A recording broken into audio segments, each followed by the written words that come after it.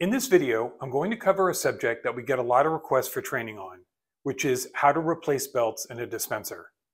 The problem with something like this is that each belt in each model of dispenser will be a completely different procedure. So the goal in this video is to show you, in general, what the process of belt replacement looks like, and hopefully you'll be able to apply what you learn to the specific dispenser that you're working on. Let's get started. If you're going to replace belts, we recommend removing the dispenser from the ATM and doing the work somewhere where you can organize all of the parts as you remove them and not lose small screws, clips, or springs. We also recommend that you always replace belts in pairs, even if only one belt is broken or worn. New belts will have a different tension than an old belt, so don't mix them, just replace both belts. The cash rides in the flats of the belts, so this means that there is always an upper and lower set of belts, or an inside and outside set. You don't always need to replace both sets, just the left and right pairs of the set that you do. To order new belts, in some cases, you may be able to get the part number from the belt itself. There should be a number silkscreened on the flat part of the belt, usually beginning with S3M. In this case, it's S3M-699. Use that number when searching our parts store. There is sometimes a diagram to help you identify if that is the correct belt. If you're having a hard time identifying the specific belt you need, please contact Genmega support with your dispenser type and we can help. When you're ready to start, look at the path or loop of the belts that you want to replace. Beginning with the ends of this loop. Each roller or shaft within this loop of belts will need to be removed at some point in the process. If you're working on a set of belts that's inside the dispenser, then consider how much of the upper section of belts will need to be removed for you to access the lower section. To replace this particular set of belts, I've identified 5 rollers, the note guides, and 3 sensors that will need to be removed to access and swap out the belts. The 2 end rollers are unique, so they shouldn't be a problem to remember where they go. However, for these 3 rollers on top, I'm going to use tape to label each roller. Then I'm going to take some photos so I remember exactly where each roller goes. You also want to look at the sides of the dispenser, relative to each of the rollers being removed, to see if there's anything in the way of the screws or clips that hold each roller. Here I can see that the dispenser control board will be in the way of these screws, so I'll need to remove that board or at least move it down so I can access the screws behind it.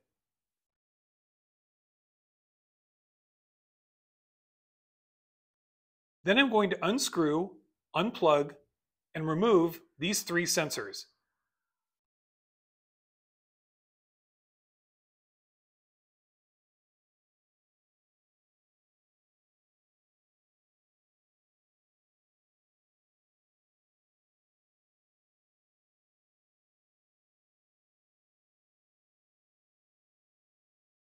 I'm now going to unscrew these rollers in the middle of the belt path and leave them sitting here for now.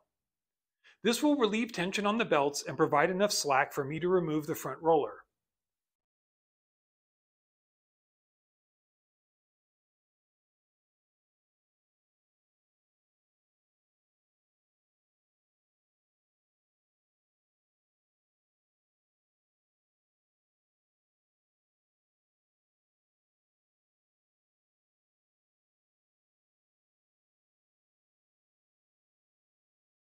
Undo these springs on the front roller using some pliers.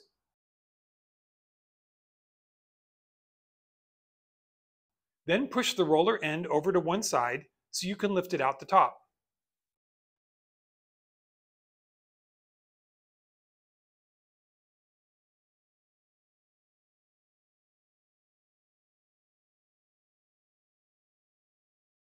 As you do this, remove the old belts and feed on the new belts. In some cases, like this example, you might find it easier to remove several rollers at once.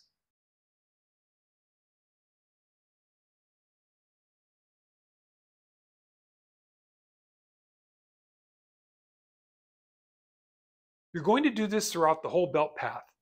Remove a roller to take off the old belts, and then replace the roller with new belts as you go.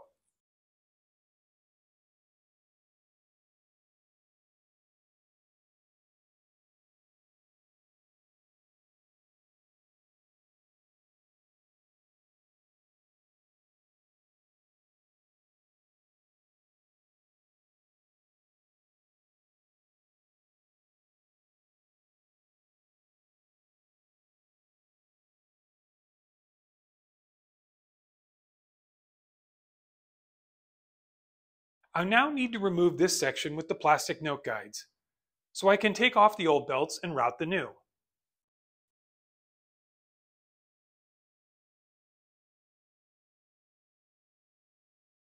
Undo the screws holding the top bar,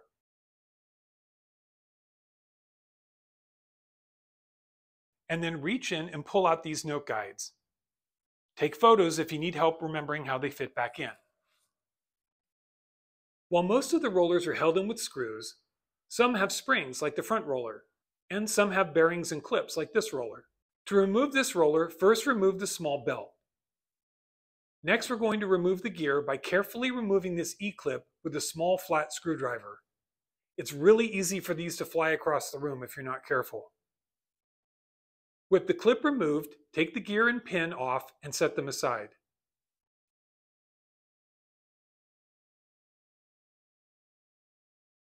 Then remove the clip holding this bearing.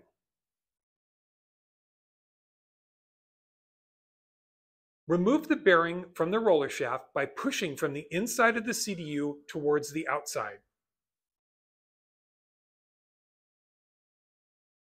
On the opposite side, there is a blue plastic wheel and the encoder wheel.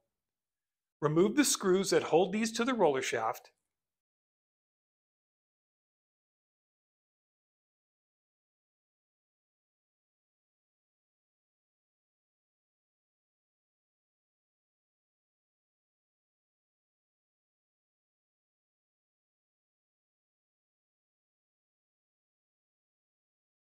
And then temporarily move the encoder sensor out of the way.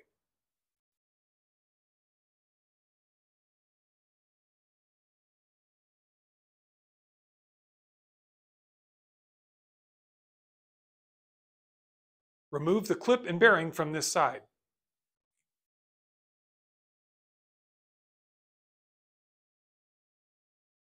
You'll notice that this roller has belts going towards the front and also belts going down the back. In order to relax the tension on these back belts, I'll need to unscrew this lower roller and leave it in place.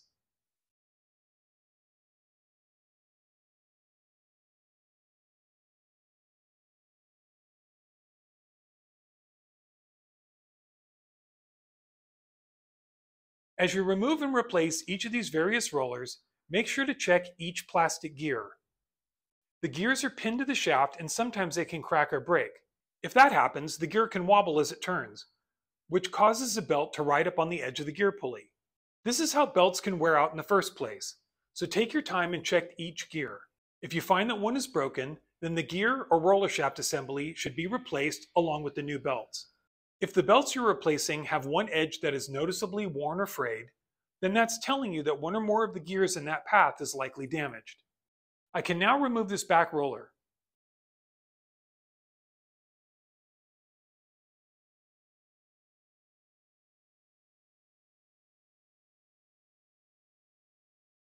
As I reinstall it, I make sure that the new belts are in place, as well as the other set which go down the back.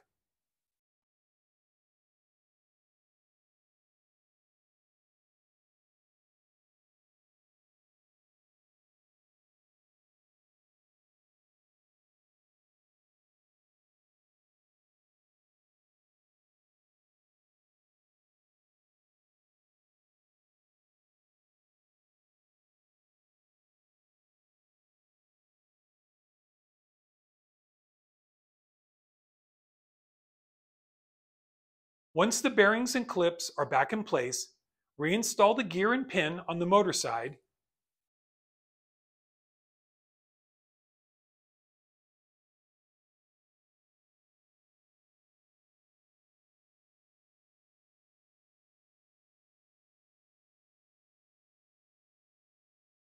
and the encoder wheel and sensor along with the blue wheel on the opposite side.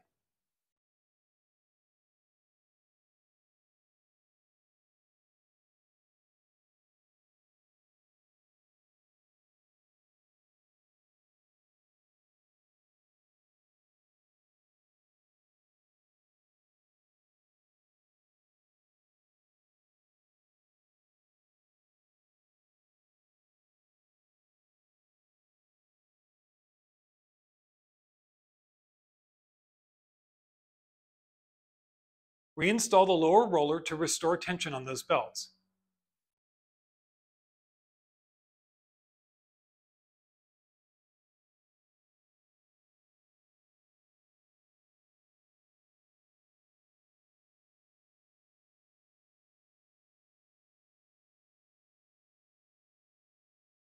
Now, reinstall the 3 note guides and the shaft that holds them in place.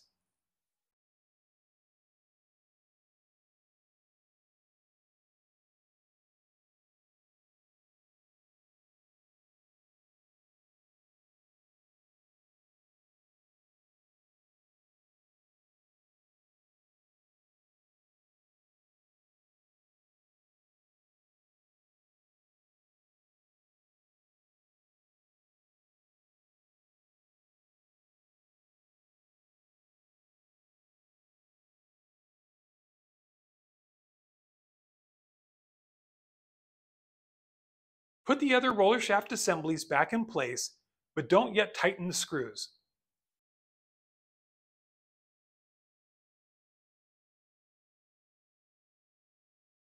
Reinstall the springs to the front roller.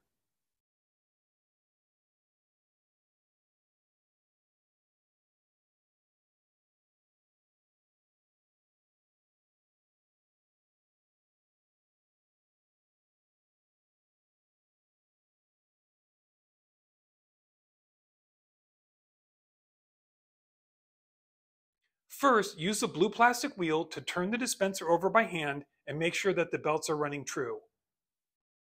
As you spin the dispenser, the belt should not be trying to ride up on the edges of the gears. If that looks good, you can tighten up the screws on the rollers. Replace the sensors and make sure that the wires are reconnected.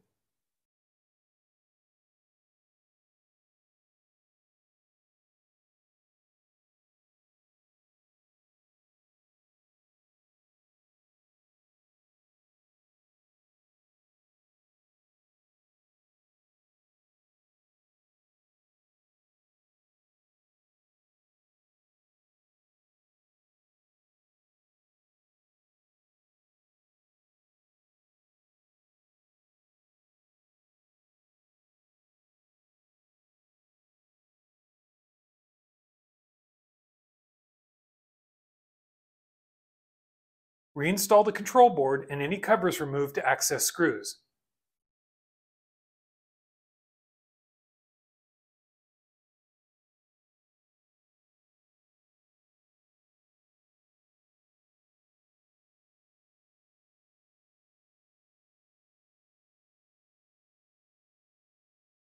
Some of the roller shaft screws have elongated holes. This allows you to increase or decrease belt tension.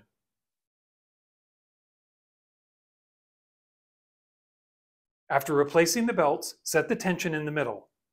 The tension is generally not critical, but it should be equal across both sides.